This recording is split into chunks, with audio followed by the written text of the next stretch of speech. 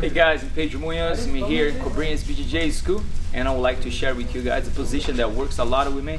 From the back position, we're gonna work some setup, some variation for the guillotine attack. So take a look right here. So right here, Chad's George. So this position right here in specific, it works for a seat belt and also for double under right here. But I'm trying to control Chad over here, okay? So what am I gonna do? So I'm gonna work right here for the seat belt. As Chad is starting protecting his face right here, so he doesn't get my arm across, so I just go my both hands under right here, starting to apply pressure. Like if I want to turn Chad, what he's gonna do, he's gonna use his hand to try to posture up. So that's the same time he's starting to use his hand right here. That's when I starting sliding my knee through. At the same time, I'm gonna do a opposite seat belt right here. So again, from right here, apply pressure. Chad is gonna use all the strength to sit up. As my knee goes through, I will grab right here the guillotine with the arm in. So as my knee goes through, I'm gonna just be pointing this foot right here on his hip the whole time. This foot right here is gonna help me to engage and also to control the distance right here, how much pressure I want to apply. So my left leg is gonna go here now. I can choke him right here. So how am I gonna choke him? I'm not gonna extend my body. I'm gonna just keep my elbows in nice and tight and squeeze the first one, okay? And a lot of times right here, Chad is gonna feel the pressure. He's gonna try to jump over this leg first. So go ahead, jump over that leg. Yeah, just posture up the hip. He's gonna create me the space just to lock it. But if you guys notice, his arm is still stuck right there. Boom, it's a very powerful position. I use that a lot.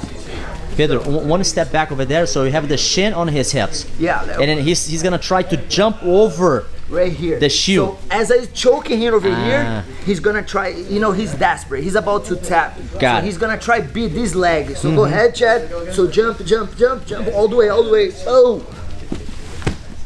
But he doesn't expect my right leg. It was right down on his hip, you know, just waiting for any situation to help in the fight itself. So Pedro, roll back one more time the way you work, please. The way you work back. So okay, so you're. I'm sorry, Chad. Sorry. No, that's fine. That's fine. So Pedro, get the shield again. So okay. So he's trying to jump to the other side. Okay, let's go again. I like it. So one. Keep on going, Pedro.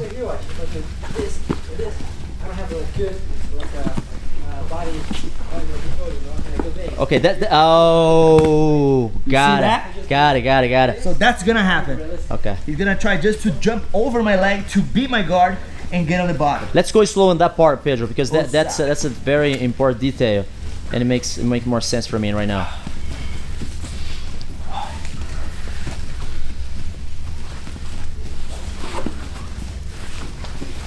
This part I'm talking about. He's trying to got it. Oh. So depending how far, how deep he's gonna jump, rather he's gonna lock it right here in my guard, or if he goes too high and we ended up falling the other way, go ahead, Chad, jump. Boom, we're falling right here. So what I like to do right here, Cobra, I like to keep my hip heavy and low, and now I lock it. So that's the tail right here, up. Under his butt. Oh, let me see one more time. So I'm right here. If I apply pressure, yeah.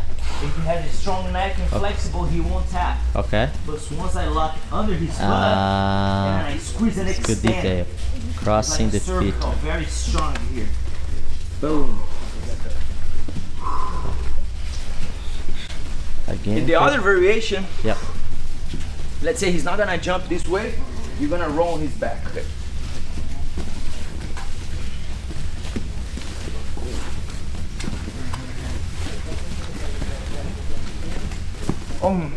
Let it go everything, and I try with my legs right here. Let's say his arm is wide and open.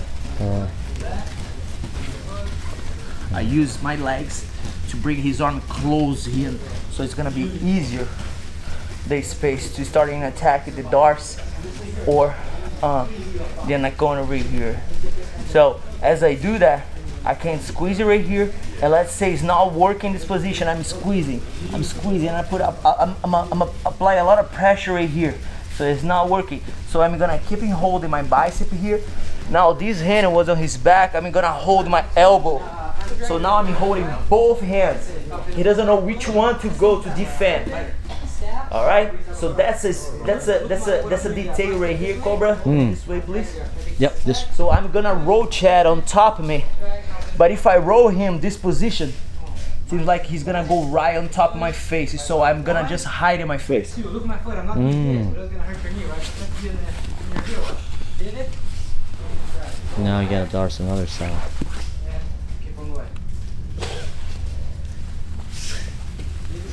One more time. Yep.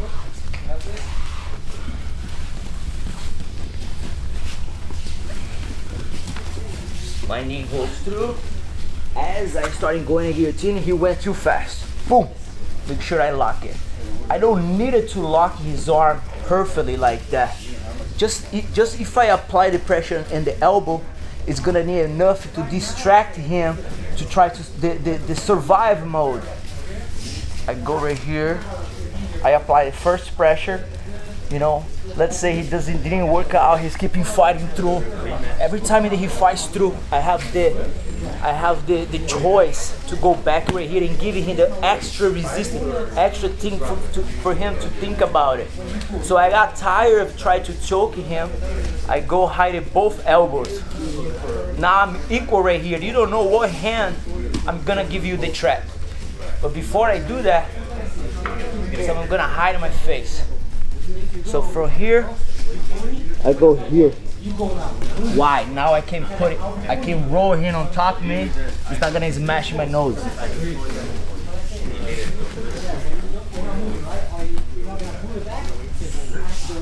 Here, he's gonna fight, try to push my head. Always straight back. Finish that. One more time, Pedro, please. Good. And Pedrinho, can you put the two together, please? The first one and the second one you just did, all together. Can we change the model? Later, yes, we can.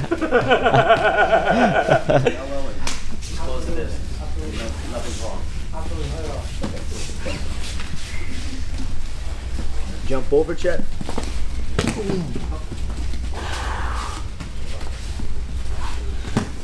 And then the second variation right here.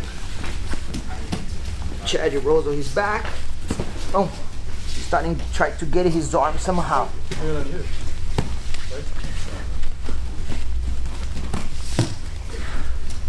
Squeezing here, Chad is not tapping. He's fighting through. Hide both elbows.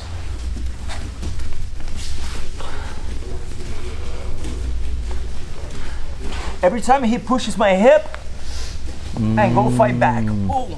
And then fight back. One more time, Pedrinho. Every time he pushes your hips over there. My hips right there. Okay, so you move if away. I try to squeeze right here. Okay. You know, he has a distance. So I'm turn my hip that way. Boom, and try to catch something on the way back.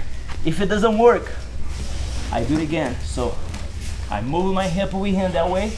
And as I go back, I apply some pressure right here. Try to get whatever I can. This leg, the other leg, or both. And the reason why he keeps his hand on your hips, Pedro, is to block, to not let you catch. The reason that Chad is keeping that hand on my hip is with that distance, his elbow is gonna detach from his back. So with that, he has a little bit space right here so he can breathe. So I shrink my hip with his hand and try to come back strong, aggressive, trap one of the legs or both. Guys, make sure subscribe Cobrinha BJJ. Check for the YouTube videos, has a lot right there. I'm go there all the time. I love it to see all this stuff that Cobrinha puts there. And you know, thanks for having us right here. It's always a pleasure. Chad, what do you have to say, Chad? No, it's amazing stuff. I wish I got to see it, so I'm gonna have to go back online to Cobrinha YouTube and Cobrinha BJJ so I can see what was happening to me, so I can actually learn it instead of just feeling it. So thank you, Chad. Thank you, Pedrinho. Appreciate it. Thank you.